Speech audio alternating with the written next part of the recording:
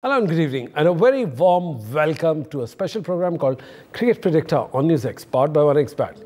In yesterday's IPL showdown, the Mumbai Indians, a five-time champion, faced a crushing defeat against Kolkata Knight Riders, marking their exit from the playoffs of the IPL 2024. Kolkata's victory at the Wankhede ground after 12 years, where their last win against Mumbai dated back to 2012.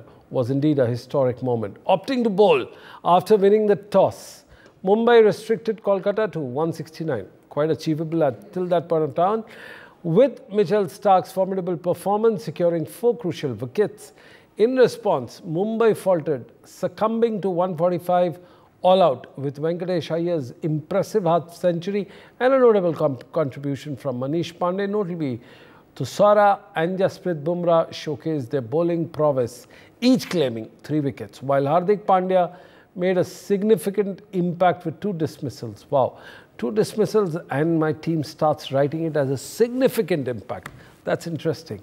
Valiant half-century of 56 runs and 35 deliveries remained a highlight amidst Mumbai's defeat. Turning our attention to today's highlight, highly anticipated clash, it's Royal Challengers Bangalore versus Gujarat Titans at the Chinnaswamy Stadium in Bangalore, with Bangalore's languishing at the bottom of the pool table, having won 3 out of their 10 matches, and Gujarat Titans placed 8 with the 4 victories in 10 matches. The stakes are really high between these two teams.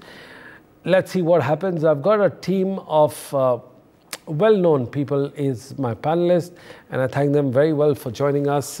We've got Sutherland Vishwanath, who's a former India wicketkeeper, CM Gautam, the man who stirred controversy last evening by calling Mumbai Indians think tank as the chief reason for their destruction, former IPL player and Mumbai Indians player, Sanjay Rawal, ECB development manager, the man responsible for getting the talent up to the blocks, and Tatenda Ziambe, cricket expert from Zimbabwe. Of course, I'm Sunil Yashkalra, and I welcome you on the show straight off with Tatenda. Tatenda, what do we have today? Who are we playing? What are we playing for? And how depressing it's going to be between the teams at the bottom of the pyramid? Yes, indeed. This is a matchup of 8th versus bottom of the table, number 10. That's correct. What is crucial here, I guess, if you're looking at both teams, with Gujarat, unfortunately, they've had the slowest run rate in the IPL. They've scored the least amount of runs. And going with that, they've got the lowest average. And it's not just in certain phases. In the power play, they're the lowest run scored and the lowest average. Of all the 10 teams? Of all the 10 teams. In the middle overs, the same thing. And finally, in overs 15 to 20, it's exactly the same. They just cannot seem to get runs on the board when it matters, and that has been their Achilles heel. RCB, on the other hand, the last 2 games, Virat Kohli and obviously Duplessis and Karthik, they've needed some support. Patida, and Jax, those 2 have come together. So now it's starting to perhaps come together, maybe a little too late for RCB. That's why you might look at it, especially considering that they're at home. They'll probably be the favorites, with Gujarat reeling perhaps under the pressure of the IPL this season. Well, who do we go first? We've got a huge panel today. Gautam, you're the first man. Who are you supporting today? After the outburst, emotional outburst, but very pointed yesterday for Mumbai Indians. Now, what's your feeling about the Bangalore team? Over to you, Gautam. I think Bangalore, last 2 games, they did really well. I think they showed their intent and true potential, what they can bring to the game, you know, especially with Virat and Cameron Green and even Rajat Patidar firing all cylinders. So I think playing Gujarat will be like one of easier games, I feel, playing at Chinnaswamy Stadium. And again, the toss is like a crucial factor here. And it's been raining from past 2 days in Bangalore. So having said that, I think toss plays a crucial role, like what happened yesterday in Mumbai. Gautam, what has the team become into? Just imagine, you've got one of the 3 best players in the world, Virat Kohli, Maxwell, Faf du Plessis. Suddenly they lost the track. Does it hurt you to be a Bangalore fan somewhere in the deep heart of your growing up in this city? Yeah, obviously it is disappointing, you know, the kind of batting lineup they had. I thought they'll have a good IPL. Obviously their bowling is not that strong compared to the batting. But even the batting has failed this season, to be honest with you. And Maxwell, is uncertainties. Like one season he does well, the other season he doesn't do well. And he's been inconsistent throughout his IPL career. Whereas Faf and Virat has been consistent for RCB from past 2 years. And this year even Faf was not firing at the top. So it was like a one-man show, Virat getting runs. And even people are criticizing him for slow overweight. I really don't know for what. But he's been phenomenal this season and he's batting beautifully, I think. Well, the disparity that Gautam is talking about is Virat Kohli's 500 runs, second in the table with 10 innings in IPL, 3 not outs, average of 71, strike rate of 147, 1 century and 4 half centuries as compared to Faf du Plessis, 288 runs in 10 innings, average of 28, strike rate of 159, just 2 half century, and these are the 2 top batters that we have for Royal Challengers. Rest everybody languishing into 200. Look at the disparity. Again, this question is for, I'll come back to Sadanand Vishwanath. Sadanand, when you have a disparity like this, your top scorer is at 500, which is Virat Kohli. The second highest scorer is at 288. Does it bog down? Does the team feel the pinch in the dugout? Yes, they do feel the pinch. They feel the heat, actually, Sunil. Having failed to come together as a unit this particular season, RCB have really felt the heat. But after 6 losses on the trot, they've had 2 amazing victories. And we almost toppled KKR in their home turf. We just lost by 1 run. So now the million-dollar question is, will Jacks come good again? So we have to look at it in a positive note now, Sunil. Let's forget about what's happened. And I know that the middle order has not clicked. I know that the batting has not been consistent, but now we've got to stay positive and we are clinging on to a flimsy thread of hope of making the playoffs. Actually, Kate was wrong. If RCB win the remaining 4 matches, we get to 14 points and we still have a good shot at making the playoffs. So the other night, it was a great game between Mumbai and these Gujarat boys. Yeah. So I'll just wind up over here, Sunil, saying that yes, I think we are looking for Will Jacks to come good again. Because in the company of the senior pros like Virat Kohli, Faf, and the other senior players of RCB, I'm sure Will Jacks can come up with the fireworks again and enthrall the Bangalore crowd. You will see a flurry of boundaries and a rain of sixes happening the same day in the small Chinnaswamy Stadium, which will be jam-packed with a sea of red. It's going to be an enthralling match. Sadanand, I have to ask you one thing. Where do you get all your enthusiasm and positivity for RCB? From what milk do you drink? Fans want to know that. It's nice to be a jack in the box, And talking about jack in the box, I remember Jack Russell, the English wicketkeeper. Yes, the painter.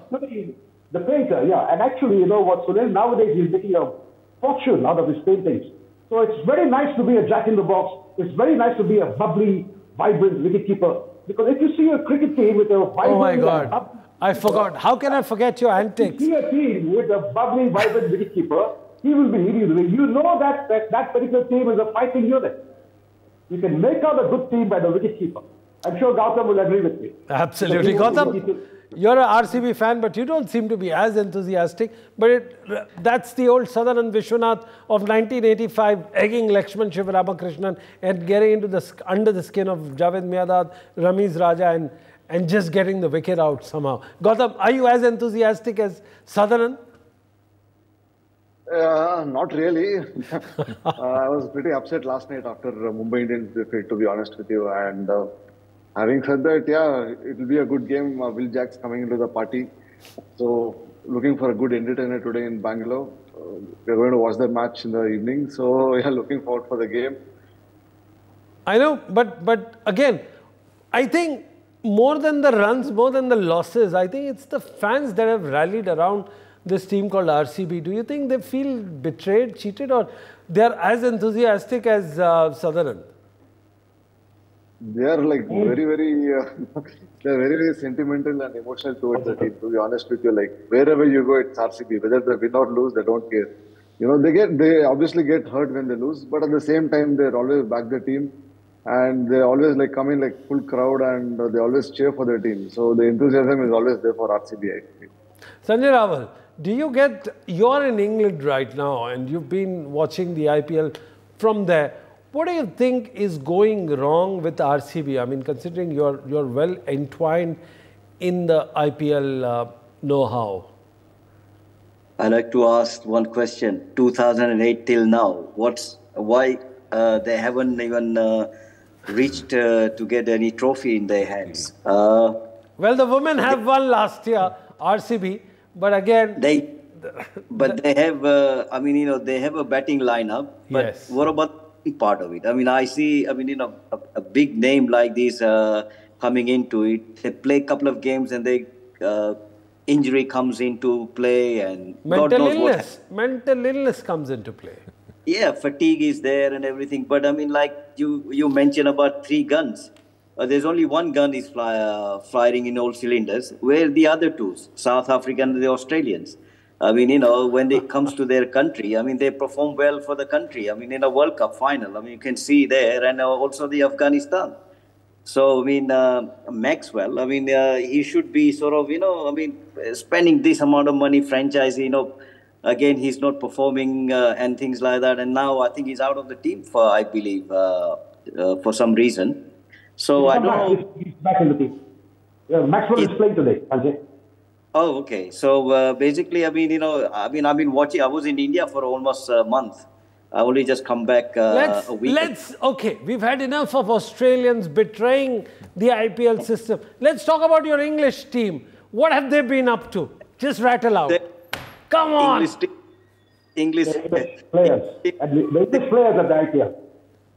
They are the same. I mean, you know, look at David Bristow. I mean, he's another one who you know, wasted from the beginning, and then now he came good with 1 century.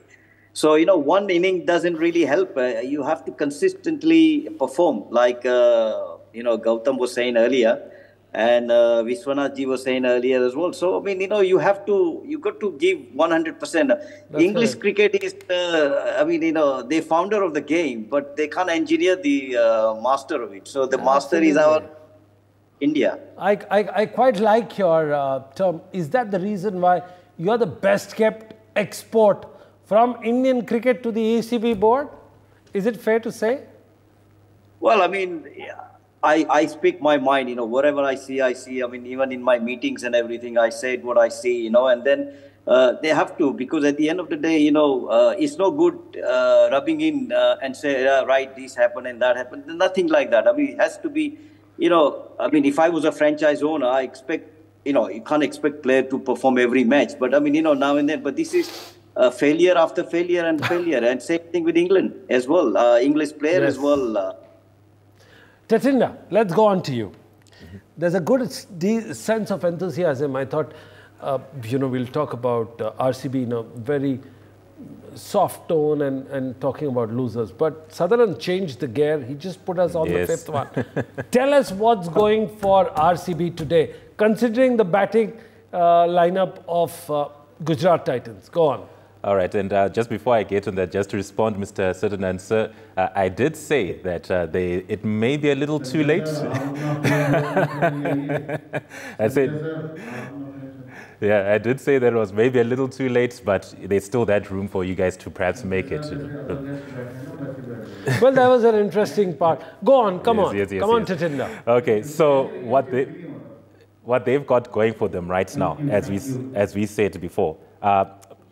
Jacks, that century that came in, obviously that came at the best possible time because this team was against the ropes. And even before that, Patida, I know I mentioned those 2 in particular. And we're going to talk about Glenn Maxwell a little bit just now. But if we're looking at those 2, with this kind of form and considering what Maxwell has been through, he had to take a bit of a mental break. This might allow him to come a little lower down, maybe between 5 and 6, and maybe alleviate him of that pressure. Because, you know, obviously at this point, you need to have the players on form, trying to put runs on the board. So I mentioned as well that, you know, Gujarat have got the lowest run rate, but they're not as good with their bowling. Yes, RCB, we know in the league right now, RCB have taken the fewest wickets, but Gujarat is not that much better. They have only taken about 7 more wickets than RCB. So I think if RCB, coming in on the wave that they're coming in, 2 consecutive victories, if you know that you can get either Jacks or Patida to give you something,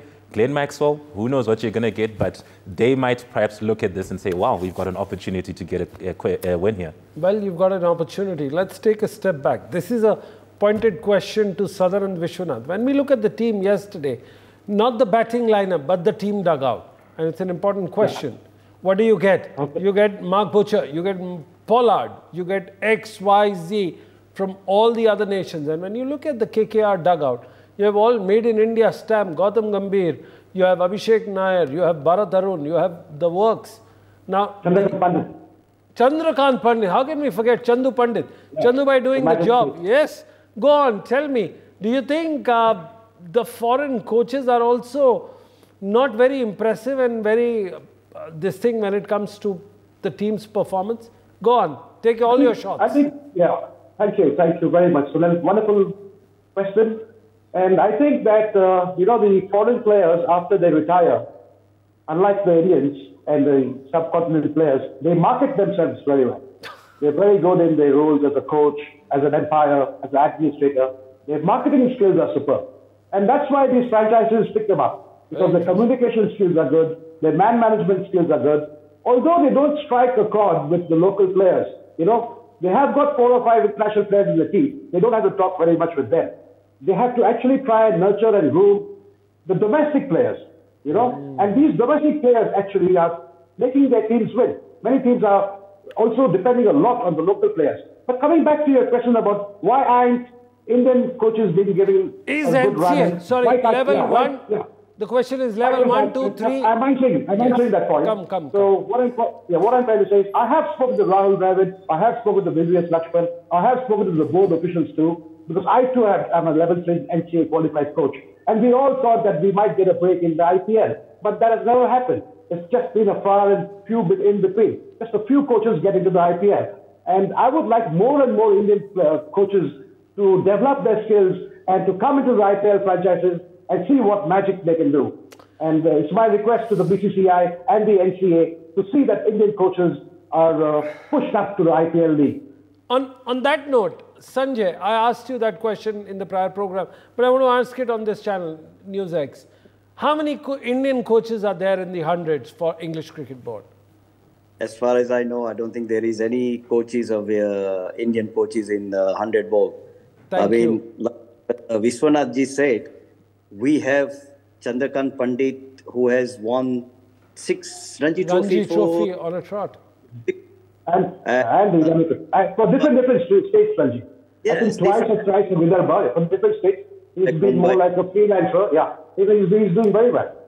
Yeah, I mean, okay. Chandu bhai, you got, listen, I mean, in India, there is a very good coaches. Why, like Vishwanath ji said, why can we not have this BCCI and NCA get together, sit down and make a kind of a roadmap?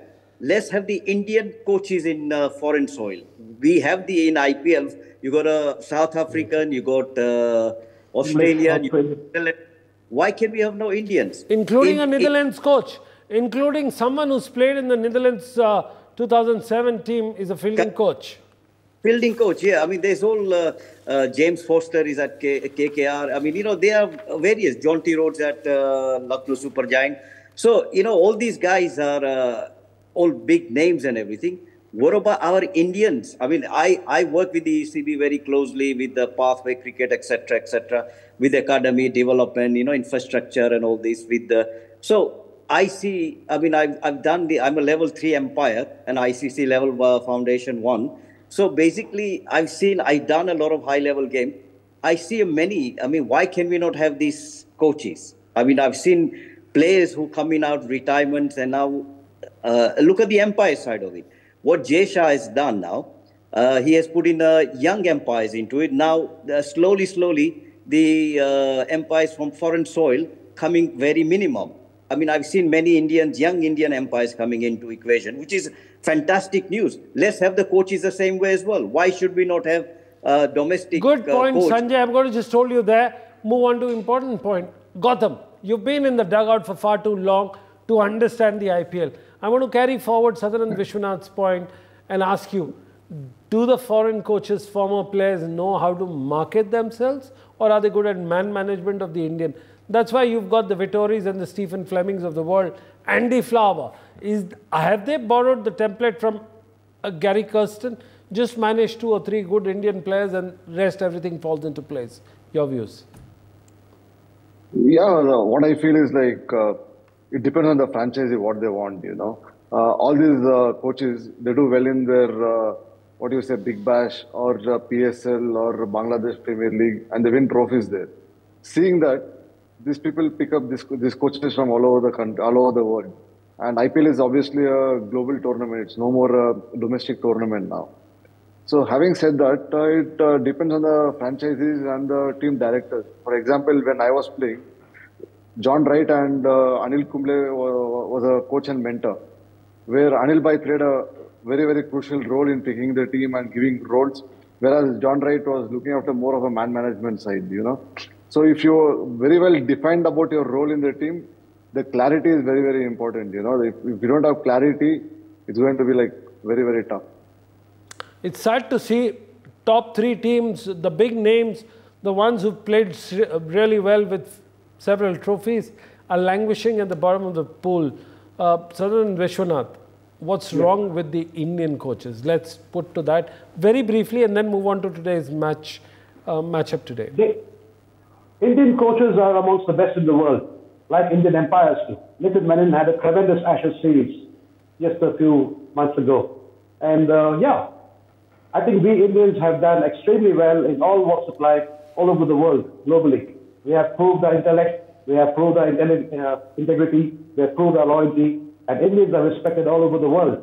And for example, if you talk about cricket coaching, yeah, there have been some tremendous Indian coaches who have been a huge impact on their respective state units. Lovely. And also nurturing and grooming young talent from a very young age. And I am confident that Indian coaches will start coming into the IPL in a big way and take the responsible roles as a coach in the IPL franchises, what Gautam said. I hope the franchise owners give the Indian coaches an opportunity. Absolutely. What does your heart say today and what does your mind say? Who's going to win? Who's going to cross the line? RCB all the way, because Gujarat are coming here after being walloped the previous outing at home in Ahmedabad. They got a sound hiding. And yeah, Shubham Gill and his boys are here to try and seek revenge. But I don't see that happening because RCB are going to get their act together and they're going to look to try and climb up the ladder and perhaps make the astonishing, that the playoffs finish. Mohit, this question is for Gautam. Mohit Sharma, Rashid Khan, Sai Kishore, Umesh Yadav. Do you think they're going to pack a punch for Virat Kohli and the co? Gautam. I think RCB are coming into a nice momentum, winning momentum, They played really well against SRH and convincing victory against Gujarat in the last game. And having said that, the bowling looks a little bit on the weaker side, too much dependent on Rashid Khan. Right. And even Mohit Sharma started the tournament really well and now he's like all over the place, and at the same time, even RCB, they're playing really well. They're playing good cricket. Will Jacks is in form, Virat is in form. And even Faf is getting in, Patida is batting well. So it looks like RCB batting versus Gujarat Titans bowling tonight. So you're the RCB, you're raising the RCB flag. Yeah, I'm with RCB tonight. Absolutely. Sanjay, you seem to be the most neutral voice here. What's your take today and why? I think RCB all the way. I think Gujarat Titans, I don't think they will cross the line, but RCB on their home ground, they have the records, they have the track. So, they all the way. For me, it's I think Gujarat Titan should have eaten the Gujarati thali before they left for Bangalore. But I think RCB all the way. You can't help much. You can't help much with the Gujarati thali, especially when it's been exported to Mumbai Indians. But that's a story for another day. Well, thank you, gentlemen, for sharing your views, pointed and observation. I thank all my 4 guests here. Well, that's all we had time for. Keep watching. For more such videos, subscribe to the NewsX YouTube channel, hit the bell icon.